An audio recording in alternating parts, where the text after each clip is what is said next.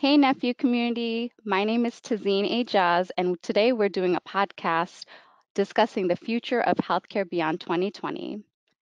Today I'm joined by Dr. Josh Lipschutz, who is the Renal Division Chief at Medical University of South Carolina, and Dr. Shayan Shirazian, who is the Assistant Professor of Medicine in the Division of Nephrology at Columbia University Medical Center.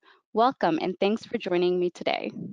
So today we're just going to be discussing really how has life changed in the last 6 months. COVID-19 has really posed some challenges on nephrology practice. So Dr. Lipschutz, how has your practice changed over the last 6 months?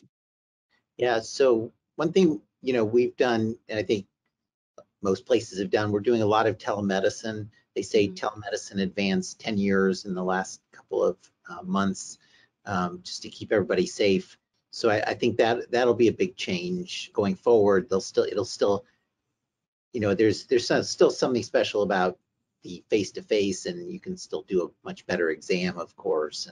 But I think there'll be a much bigger role for telemedicine. So I think that's one big change. And then COVID, we're still wondering about how it's going to affect the kidney long term.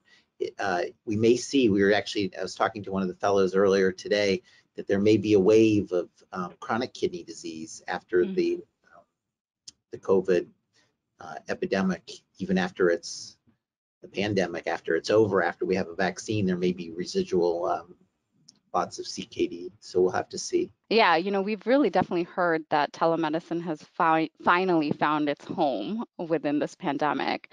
Dr. Shirazian, do you have some of the same experience with using telemedicine? Have you been using it a lot? Oh yeah, absolutely. I mean, my practice has changed dramatically in the past 6 months, as Dr. Lipschutz is saying.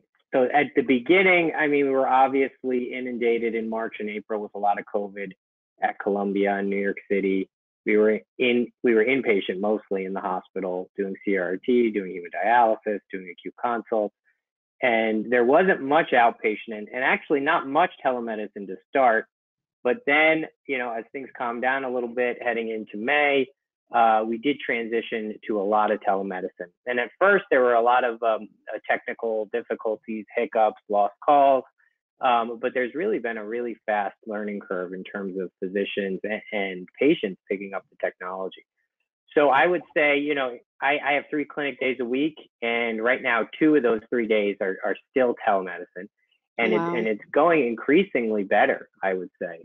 I also do, as I was saying earlier, I do some home dialysis, and that does lend itself to telemedicine. So in general, they come twice a month to the dialysis center if you're a home dialysis patient, one to get labs and meet with the team, and the other to meet with a physician. So the second meeting has also been through telemedicine.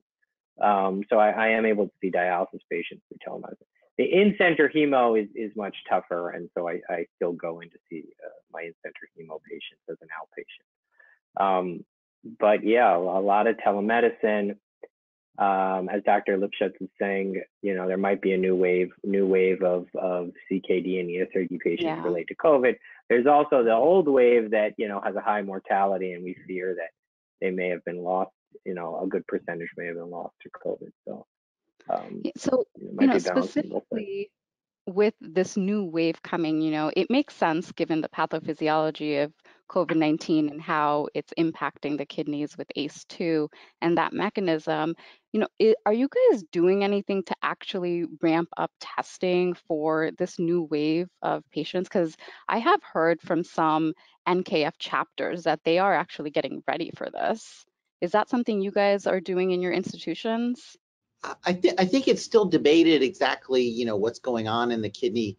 So you're right, the ACE2 receptor is in the kidney, but then there's a question of whether it's really the virus is directly in the kidney or whether it's a secondary damage of the cytokine storm, and it's more of a standard ATN. So I guess we'll have to see, as time goes on, what's exactly going on. We haven't done anything specific, although we're definitely ready. I did have one. I have this. I don't know if you can see this, but this is maybe. Well, it's a sign that says, I can't hear you. I think you're on mute. So this is, you know, with you were talking about the Zoom. Yeah, absolutely. So That's a good sign. the I'm going to steal that. That's hilarious.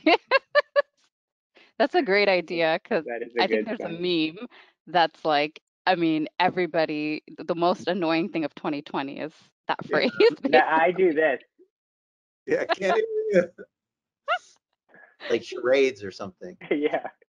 So, you know, I know we've been talking about telemedicine, and, you know, a lot of people think that even past this COVID-19, like once the vaccine is actually here, you know, a lot of people will still continue to see their patients through this virtual means.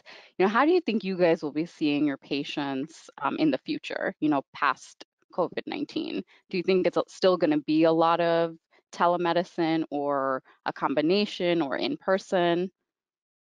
What's your feeling, Dr. Shirazian? I hope there is. So I think, Dr. Lipschutz was talking about this a little bit earlier. I think something is lost in the patient interaction aspect. I mean, as nephrologists, this is kind of heresy to say, but the physical exam helps, but I don't think it's as important as some of the objective findings that we have, like, creatinine trend, electrolytes, things like that.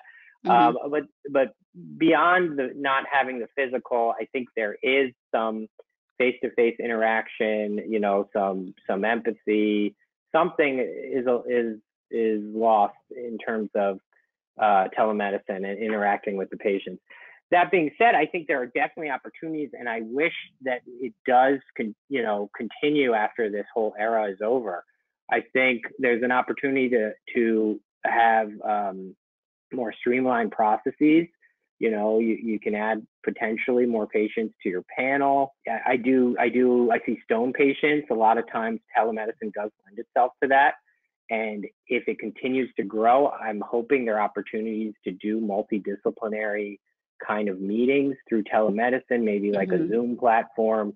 I haven't done that yet, and I know there are considerations in terms of everyone's time and being reimbursed for that time. So there's some details to be worked out. But in terms of streamlining how you see patients, opportunity for multidisciplinary meetings, I think there's a lot of potential there, and I hope it does continue. Yeah. I think some will depend on how it's reimbursed, whether the reimbursement will continue. I'm hoping it will. Maybe there could be a kind of a hybrid system where we could see every other time in person and then in between by telemedicine maybe. But so some of it will depend on how the money comes. It's not the best way to do medicine, but that's how. Yeah, I know, unfortunately.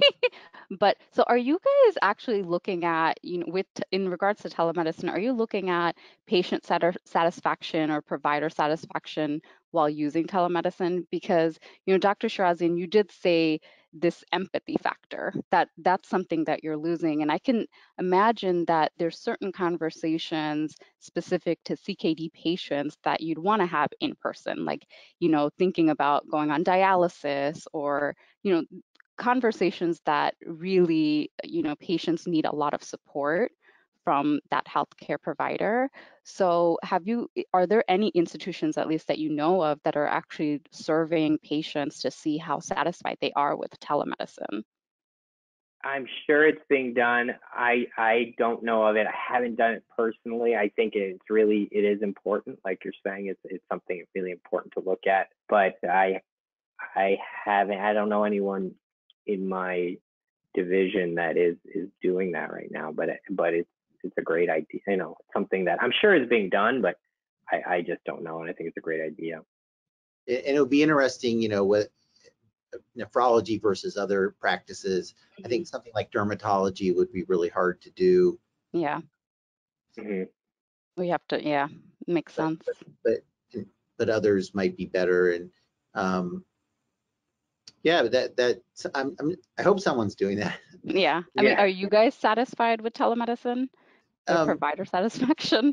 I always joke that by the time the pandemic's over, we may get these DocC or Zoom conferences down pat. there's always something that seems to go wrong, and a lot of patients don't have, they still have flip phones, or they don't have computers, the older one. So I'm resorting to phone calls. And so then you can't even really see the patient, and it takes another dimension away. Yeah, I didn't even know flip phones existed. So yeah, that They definitely. still exist. Yeah. Yeah. I agree. I mean, I think, like I said before, there's a lot of opportunity, but and I think there's an opportunity for it to be faster, but the processes have not been streamlined enough yet. I mean, the time is lost in different areas now. You know, it's in actually connecting with the person takes 5 to 10 minutes sometimes, of getting them to do the right thing or trying something else. So that can be frustrating, and I do get frustrated with that aspect. If they're Spanish speaking, because we have a big Spanish speaking population, I feel like it's definitely suboptimal to have, you know, an intercom on top of an intercom is really not the best way to practice medicine. And I'm sure there are ways around that will be developed, but right now it's not optimal. I mean, I do really, I think it could be streamlined in a way. And like I said, I think there are definitely situations, not the advanced CKD patient that needs to be going on dialysis soon. I think that is someone you should probably see in person, you know, but there's subtle uremic findings as well you might miss. I mean, but there are definitely, you know, early CKD3 or someone who's stable, or the stone patient like I was talking about. I think that, you know, that's something that hopefully will continue to have a place with telemedicine. Yeah. There is something about laying on the hands and listening to their heart, and it makes more of a patient-doctor relationship. And we pick up things like Dr. Shirazian was saying, you know, with the later CKD5, we want to make sure they don't have a uremic pericarditis. We listen to their heart and pick up the subtle signs of uremia. So it can't replace it totally, but I think it does have a place. Stones would be a great one, or early CKD would be good too. Yeah. So, I mean, obviously there's a lot of pros and cons with telemedicine, but, you know, COVID-19 I think it's made a lot of people kind of think about healthcare in general, right? Like, it's exposed a lot of cracks in our system. What do you guys think is going to be the main driver for our future in healthcare, Dr. Lipschutz? Well, I think there's a lot of inequities. We know that COVID's kind of exposed that. People who are getting it are the minorities who have to be out there working, who have a lot of comorbidities. You know, African Americans have a lot higher incidence of hypertension, kidney disease, maybe threefold over, and a lot of it's due probably to a gene mutation in APOL1, which in West Africans protected against sleeping sickness, but predisposes to, unfortunately, kidney disease. So I think there's already a lot of, and especially in nephrology, there's a lot of inequities, and something like COVID comes along, and you know, it even adds to that and doubles it. And you know, it's harder. You know, you can't stay home, you can't isolate, you have to go to work, you have to do this. Yeah, so I hope that comes out a lot more, and I think, you know, maybe that people who don't even have health insurance and things like that. So I hope this kind of shines a light on a lot of the problems that were there, and they got amplified with the COVID. Yeah. Dr. Shirazian, what about you? What are your thoughts? Yeah, about the future of healthcare after the COVID pandemic. You know, I think the point about inequities is a great one, and you know, that's something that's being brought to the forefront right now, and you know, hopefully it's something that we can continue to, you know, to work at and address. And I like Dr. Lipschutz was saying, I mean, we see that every day in nephrology. I think that potentially telemedicine has the potential to worsen inequity. I mean, obviously, you know, there's going to be a group of patients that are probably in the same cohort that is already, you know, disadvantaged, that are going to not have telemedicine technology. So that's something we really have to be aware of as well. but I think the future, besides addressing the inequity, I think it's gonna be, some application of telemedicine, making things easier for patients, having multidisciplinary meetings through telemedicine, using telemedicine when appropriate. I think that is going to be the future. And so this year has really been a paradigm shifting year in terms of adopting telemedicine and in terms of approaching inequity. So I think hopefully that's where the future is that we try to really strengthen these processes and streamline things and make them better for the future. So when you talk about this multidisciplinary approach to and using telemedicine, what are you kind of envisioning? Like with nephrology, what other disciplines would be involved in that approach? Is it just any? Is it I specific just to the thought about patient? this today. Actually, I don't know anyone who's doing this, and there are economic considerations. Because if you're a physician who's going to sit on a multidisciplinary call, that takes a long time. It's got to be time that is ultimately compensated for, which is a difficult question. But like, say for example, the Stone Clinic. If I'm on with the urologist and I'm on with the nutritionist, or if we're on back to back, back to back to back, that's very streamlined for the patient, and they get everything in one setting. And they don't have to go anywhere to 3 separate appointments, right? And and it probably is better care, if we get the notes directly in real time and then we talk about it. And so that's one application. There's multidisciplinary meetings in kidney transplant, usually happening before the transplant. But if the same thing is applied to advanced CKD, where you have a social worker, nutritionist, physician, MSL works in there too. If not to talk to the patient, but if at the end of this multidisciplinary meeting, you guys all decide, hey, we need this medication, we don't know about the insurance, how do we, how can we get this resolved? It also streamlines, if we have a direct access to an MSL, it streamlines the process.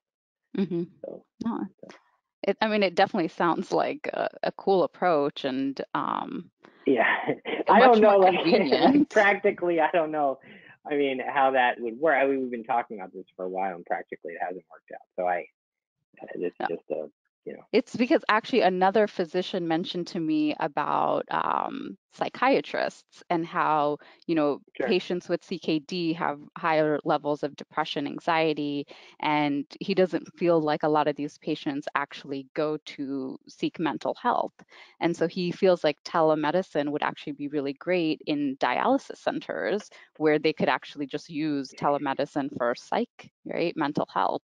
So I think this kind of also fits into that, where you can really utilize it in a great way for nephrology care. For psychiatry especially, I think that would be good. We've had long waits to try and get some of my patients that I've seen, because it's life-changing when you go on dialysis and people don't feel well, and depression is not uncommon. And I've had patients crying, and I try and get them in, and it's a month wait, it's 2 months wait to see. Whereas maybe with telemedicine, which probably would lend itself to psychiatry, I think a lot of it's talking, so it might be able to be especially helpful there.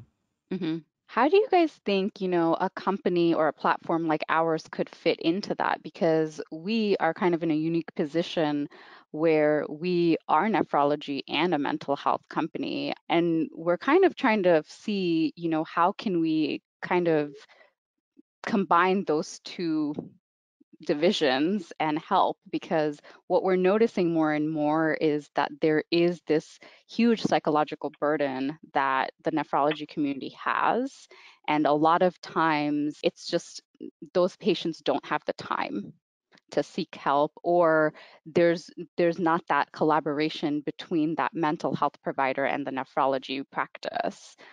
So is there something that like a company like Otsuka that has assets in both, and medical teams on both sides, is there something you could think of that we could do to collaborate and help on some of these initiatives? Because it's, with thinking of this virtual world now, you know, with telemedicine and apps that are coming out. I think it could be cool.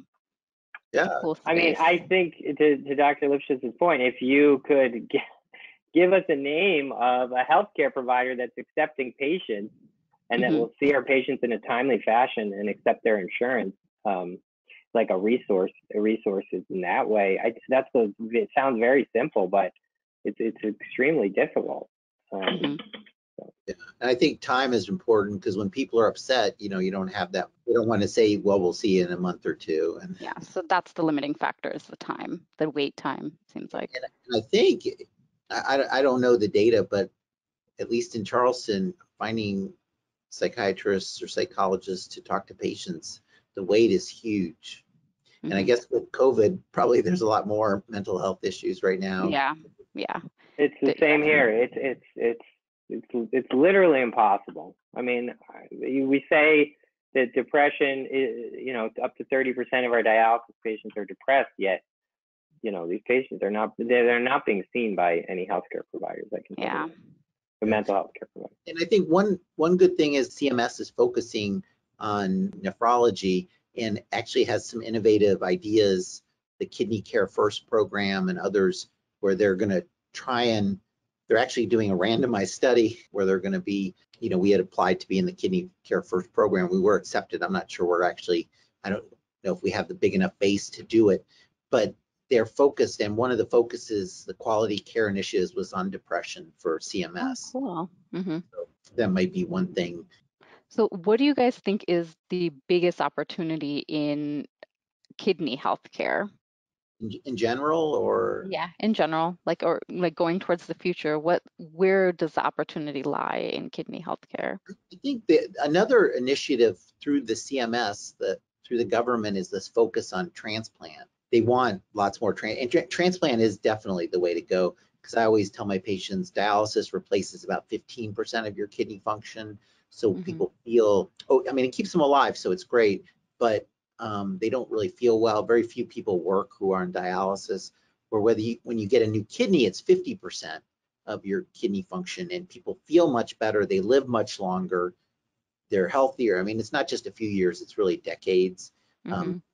Our dialysis population is dying at about 20% a year. That's almost as bad as many cancers. Wow. So 5-year survival is, you know, partly, you know, the comorbidities, diabetes, hypertension.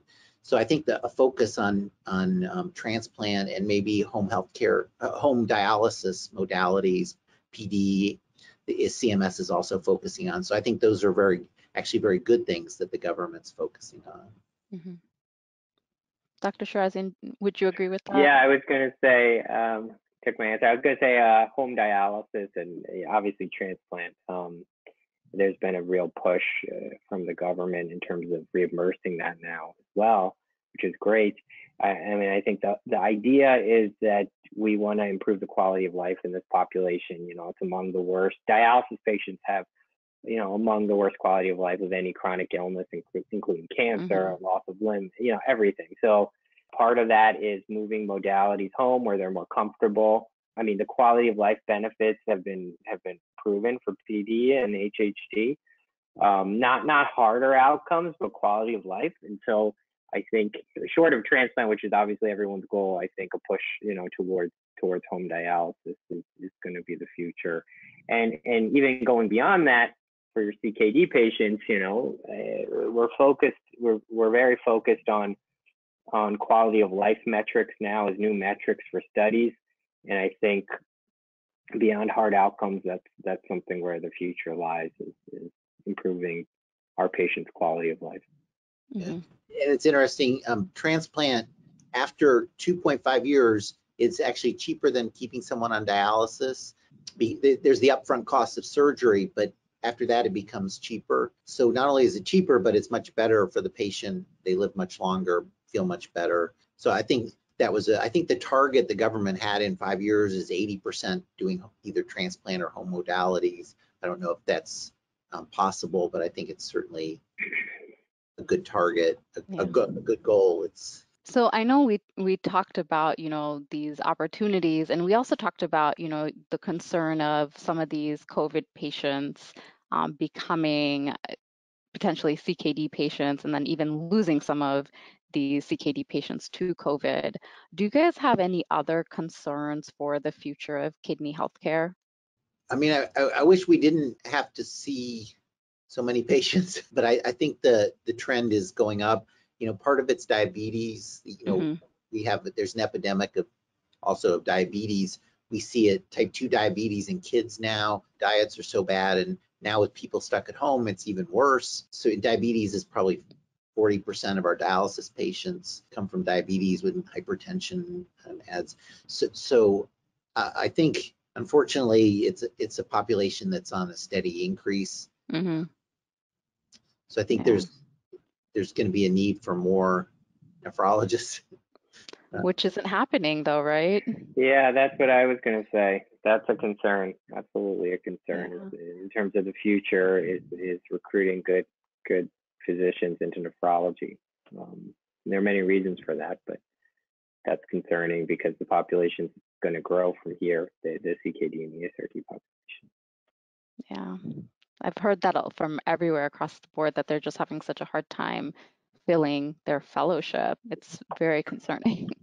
I mean, we've thankfully filled our fellowship every year, but nationally it's like there's 0.6 applicants Yeah. per spot. Part of it may be reimbursement, but part of it, nephrology is hard. Yeah. Conceptually, people don't know. It's difficult to understand the fluid and electrolytes, but it's also It hard, is. working with some of Yeah. these patients who have, these chronic diseases. And I mean, I love it, but I can see where. No, renal is hard. It was my hardest therapeutic class in school. Everybody's, don't worry. They Yeah. call it the kidney the black box. So a lot of Yeah. Yes. Yeah, it's a difficult one. So, but once you understand it, I feel like it's very fascinating and interesting. But Yeah. it You'll takes never be bored. time. uh, Yeah. it does so many things. The Yep. kidney. Some people, it's not think of it just as a waste disposal, but no, it's making the red blood cells. It's controlling all our electrolytes, hypertension, Exactly. stones, immunology. It's Hmm. kind of. So I always joke sometimes. All other organs exist to perfuse the kidney, is what we say. Someone actually told me that, became nephrologists because of the elegance of the kidneys. Like they fell in love with the physiology of it. And I thought that was very interesting.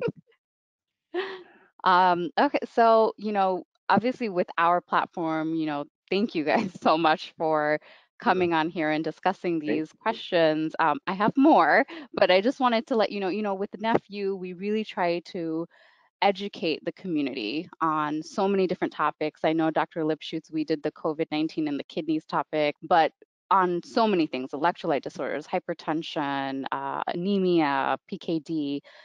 How do you think NephU can help during this time of uncertainty, like during a pandemic like this? I think that the more information that you can get out there, good information, because a Hmm. lot of things on the internet are not so good. But the more good information that you can get out to people, the better off everybody is. Yeah. Dr. Shirazian? Yeah, when I look at the NephU site, I recently there's been a lot of good content surrounding COVID and mental health, and you can get other providers' experiences with that, which is a great thing. So just timely topics that involve other physicians and kind of like a forum. That's something that's valuable. And we really appreciate, all the time that everyone, physicians like yourself, really Yeah, provide. and I would say good bias-free information because Yeah. that we don't want things that are biased, and we don't want we want top quality information. Yeah. Well, we try. Well, thank you so much, Dr. Lipschutz and Dr. Shirazian, for joining us today on today's podcast of discussing healthcare beyond 2020. And thank you again, NephU community, for joining us today. This is Tazin. Bye-bye.